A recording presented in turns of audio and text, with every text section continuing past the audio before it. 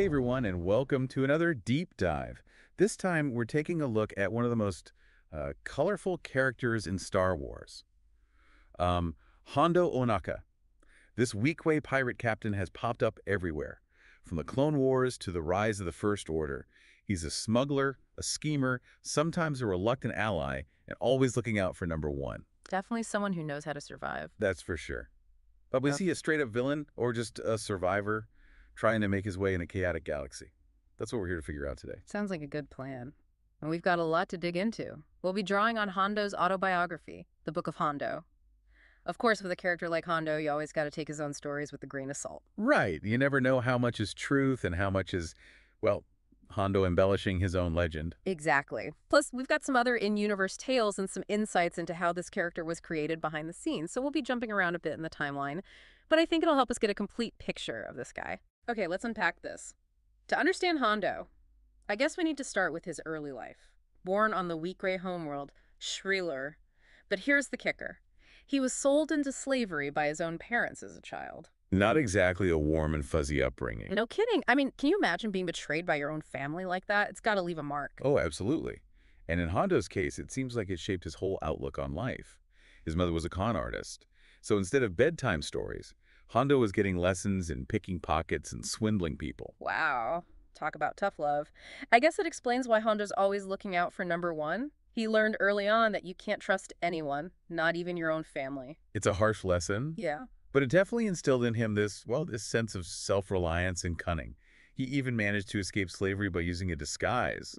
Talk about thinking on your feet. Yeah, that's Hondo adapting to the situation, finding a way out. And eventually he ends up on Bunta planet run by the Hutts. He becomes a cupbearer for Porla the Hutt. You know, a cupbearer for a Hutt. That doesn't exactly scream future pirate king. Right. It sounds kind of, well, humble for someone with Hondo's ambitions. It might seem that way. But this mentorship under a Hutt is actually a recurring theme in Star Wars. Think Han Solo learning the smuggling trade under Jabba. These ambitious, morally flexible characters, they pick up a lot working for these crime lords. So Hondo's learning the ropes, observing how the underworld operates. But of course, this is Hondo we're talking about. He wouldn't be content staying in the shadows forever. Oh no, definitely not. Eventually he betrays Porla, forms his own pirate gang, and takes over this ship called the Acushnet. The Acushnet sounds like a pretty sweet ride. I bet Hondo put his own unique spin on it. You know, he sets up a base on the lawless planet of Florum. It's remote, full of resources, hard to police. Basically, the perfect pirate haven. Kind of like Tortuga back in the golden age of piracy, strategically advantageous. The perfect hideout for a pirate king. And then comes the Clone Wars. The galaxy erupts into chaos. You'd think a pirate would want to lay low during a war, but not Hondo. He sees opportunity everywhere. And boy does he seize it. One of his most audacious moves is capturing Count Dooku. A leader of the Separatists, Hondo manages to outsmart a Sith Lord. Talk about guts. Seriously, the sheer audacity of that move, it's almost comical. And then you have Jedi Kenobi and Skywalker showing up to negotiate Dooku's release. I can just imagine Hondo's delight. Two Jedi walking right into his trap. It's like a banquet being served to him. And of course, things don't exactly go as planned. I bet Hondo had a few tricks up his sleeve. Oh, absolutely. There's a chaotic ransom exchange, double-crossing pirates, Jar Jar Binks accidentally becoming a hero. And in the end, Dooku escapes. It's pure chaos. And Hondo is right in the middle of it all, probably enjoying every minute. It sounds like a typical day at the office for Captain Ohnaka. You could say that. And this kind of interaction, this sort of chaotic dance, seems to be his pattern with the Jedi. He causes trouble. Yeah. Then somehow he ends up helping them, although usually for a price. Exactly. Like that time he delivered rocket launchers to rebels on Onderon at the Jedi's request. Always the mercenary, that one. Always looking for an angle. But sometimes his self-interest aligns with the good guys, right? It makes him such a kind-plucking character, hard to pin down. Absolutely. He's playing all sides, always looking for an advantage. But he's not entirely heartless. There are glimmers of something else in there, something that makes you question whether he's all bad.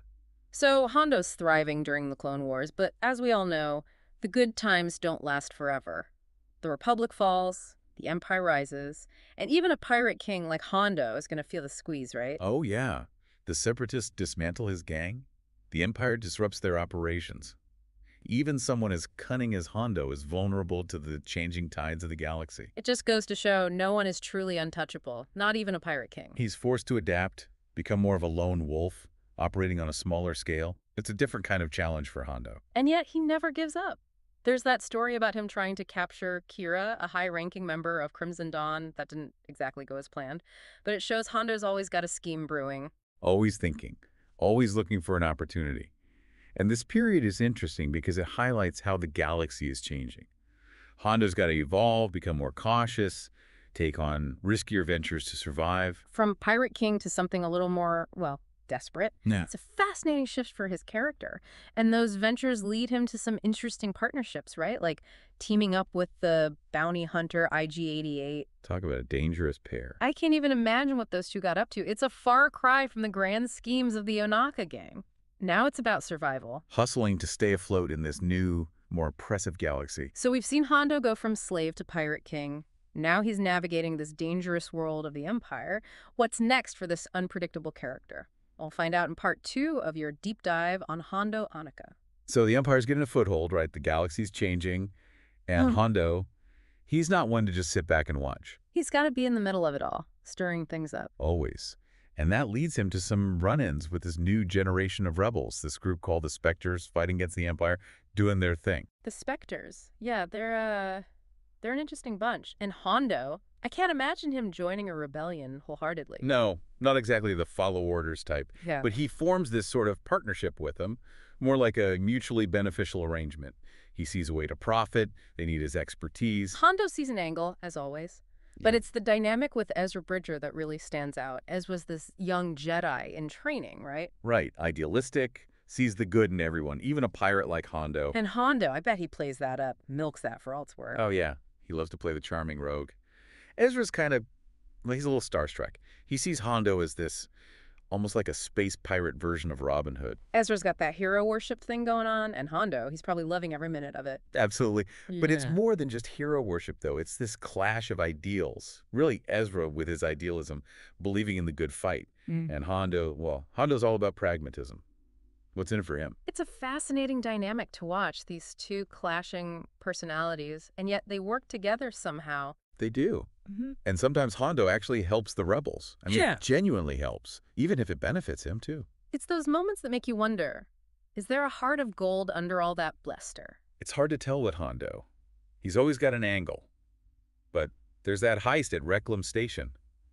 Hondo leads the rebels to steal Y-Wing fighters from the Empire. Bold move, even for him. So Hondo gets a new ship, the rebels get firepower, everybody wins. At least in Hondo's eyes. It's a win-win in his book. Yeah. But as Hondo gets older, you see him trying to go legit, even starts a company. Ohnaka Transport Solutions. Can you believe it? Ohnaka Transport Solutions has a nice ring to it. Sounds very official, but can a pirate really go straight? I guess that's the question. It makes you wonder about those real-life criminals, right? Trying to turn over a new leaf. Old Oh. habits die hard, though. And Hondo, he's got a lot of habits. That he does. And then there's that story, the heist on the Halcyon Star Cruiser. Remember that one? Hondo, Lando Calrissian, and Maz Kanata talk about a legendary team-up. Right. Legends. And they pull off this elaborate heist. But here's the thing. There's always a thing with Hondo. Oh, yeah. Hondo nearly dies for this box of treasures. And Kanata, she just tosses it aside. What? She just throws it away after all that. Yep. Turns out, the box itself was the real prize. Some priceless artifact. The treasures inside meant nothing to her. Hondo risked his neck for nothing. Oh, that's classic Hondo. Always going for the obvious score, missing the bigger picture. It really makes you question his priorities sometimes. But it also makes you wonder about his moral compass. He goes up against the Black Sun brutal criminal syndicate. Right. And he helps the rebellion discreetly, of course, while running his legitimate business. So maybe he's not all bad. It's like he's trying to find a balance between his self-serving nature and maybe not a conscience, but a sense of doing the right thing. Sometimes. Hondo with a conscience. It's almost too much to handle. Wouldn't be Hondo without some contradictions, would it? True enough. But even as he tries to go straight, he can't resist getting involved in galactic events. He shows up on Batuu during the First Order Resistance War, offers his services. And the Millennium Falcon to Chewbacca? The guy's a magnet for trouble. It's in his nature. So he's evolved from ruthless pirate king to slightly less ruthless, sometimes helpful, always scheming outlaw. It's quite a journey. It is. And the question remains, is he a villain, a survivor, or something in between? That's the big question, right? And I think to answer it, we need to look at the bigger picture. What does Hondo's story tell us about the Star Wars galaxy itself? That's what we'll explore in Part 3, where we'll uncover some deeper insights and leave you with something to think about. Okay, so we've gone through a lot. Betrayals, heists, team-ups, double crosses. Hondo's story is, well, it's a wild ride. Definitely keeps you on your toes. That's for sure. But after all that, the question still remains, is this guy a villain? Or is he just doing what he needs to do to survive? It's the big question, right? And I think to really answer that, we need to zoom out a bit, look beyond Hondo himself. Look at the bigger picture. Exactly. Because Hondo's not just this one-off character. He reflects something. Something about the Star Wars galaxy itself. You mean like how it's not all black and white, good guys versus bad guys? Exactly. It's full of shades of gray. And Hondo, he embodies that. He's not a classic hero. He's definitely not a pure villain. He's Hondo. He's Hondo. Yeah. And that's what makes him so interesting. He's driven by self-interest, sure, but he's also capable of surprising acts of, well, maybe not goodness, but something close to it. Flexible morality. Yeah, that's a good way to put it. He's a master manipulator, a pragmatist, Yeah. always looking out for number one. But then there are those moments, like helping the rebels or going up against the Black Sun. Those moments make you wonder, is there a heart under all that bluster? It's what keeps us guessing, right? And that's why I think he's such a popular character. He brings this sense of humor, unpredictability to the galaxy. He reminds us that not everyone fits into a neat little box. Exactly. And I mean, who else could capture a Sith Lord, then team up with Jedi to steal from the Empire? It's like Hondo operates on a whole other level. He's a walking, talking embodiment of chaos. He is, but somehow it works for him. He always lands on his feet. He's a survivor, that's for sure. He adapts, he sees opportunities, and he never gives up, even when the odds are stacked against him. It's that never say die spirit, even if it involves a few double crosses along the way. So, after this deep dive into Hondo Ohnaka, I think it's safe to say he's not easy to define. Nope. He's a pirate, a scoundrel, a businessman, and sometimes even a reluctant hero, all rolled into one. A reflection of the galaxy itself, full of light and shadow, self-interest, and unexpected moments of compassion. Exactly. He's a reminder that the most compelling stories are often about the characters who blur the lines. And that's what makes Hondo Ohnaka so fascinating. So, here's a thought for you. If you had the chance to meet Hondo, would you trust him? Think about everything we've discussed, all the twists and turns. What stands out to you? What have you learned about his character, his motivations? How would you approach someone like Hondo? Would you see an opportunity, a threat? Or maybe a little bit of both? It's something to think about. Because in a galaxy full of heroes and villains, it's often the characters like Hondo, the ones who walk that line, who leave the biggest impression. And that's a wrap on our deep dive into Hondo Ohnaka. Thanks for joining us.